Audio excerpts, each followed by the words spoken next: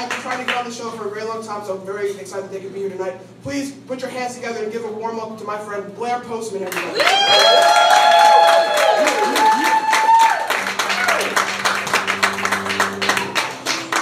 Jonathan and Wills to find a wonderful poetess who is also talking about Superman. That was not a surprise. Guys, I'm in my 40s, and I've learned something important. The key to people thinking that you look good in your 40s, set the bar super low in your 20s. Like really low. Like pick up some bad habits, do some sun damage, something. But Mister, you in your 20s?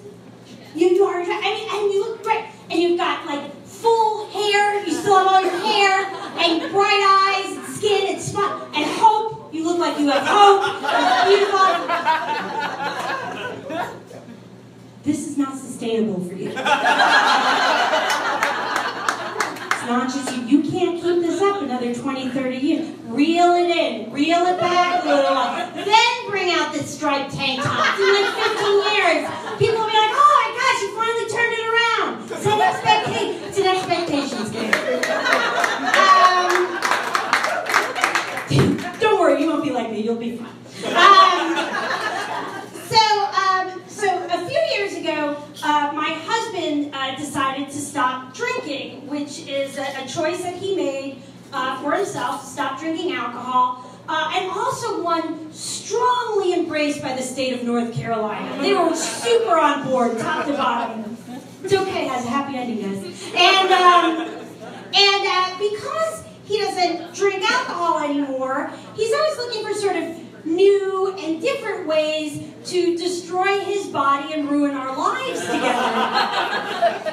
And so this past year, he decided that we would take up running in races outside with other people. I don't know if you can see, I'm very short.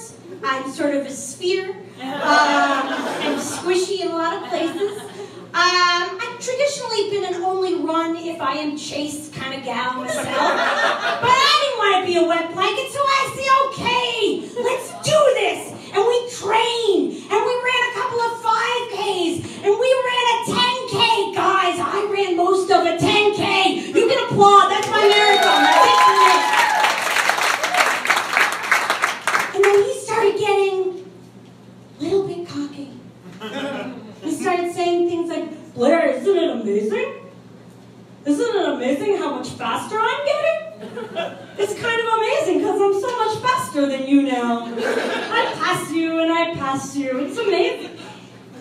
Yeah, I'm not really amazed.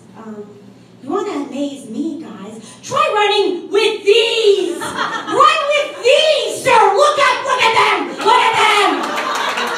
It's like having two recently dead mammals strapped to your chest at all times!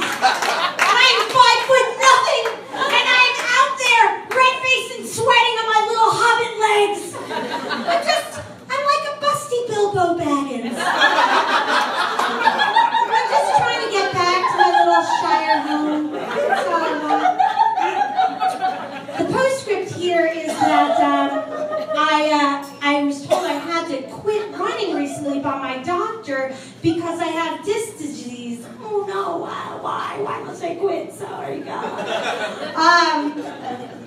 And they gave me a few options of things I could do to slow the progress or make it better. And one of the things I could do is I could get a breast reduction.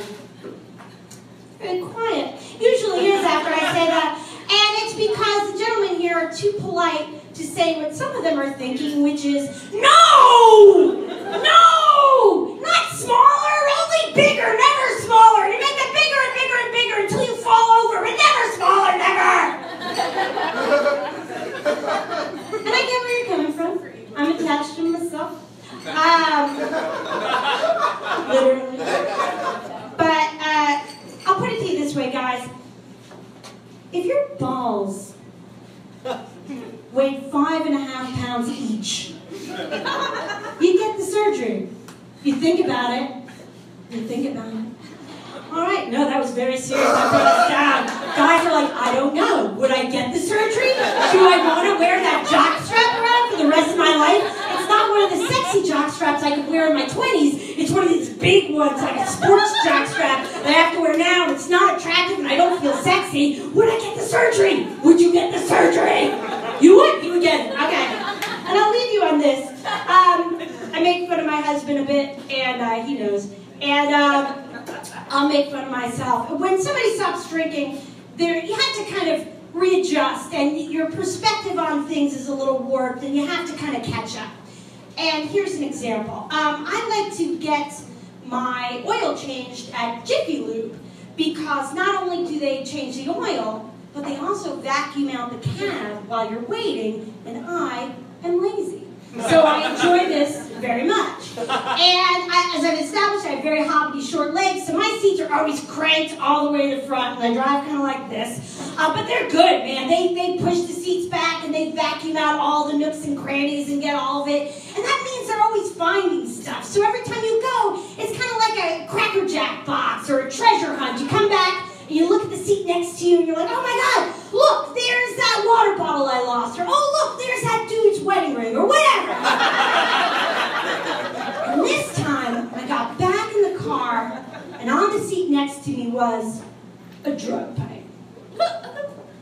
And I start to freak out. And I start thinking, oh my God, he's supposed to be sober. And you know what? All of his friends, they're supposed to be sober too. And you know what?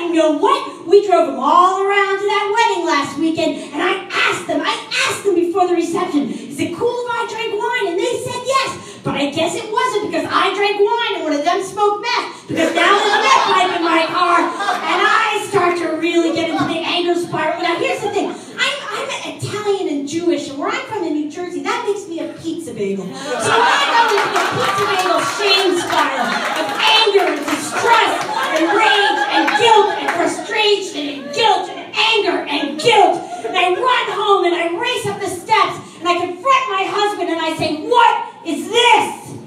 And he says, that is a tire pressure gauge.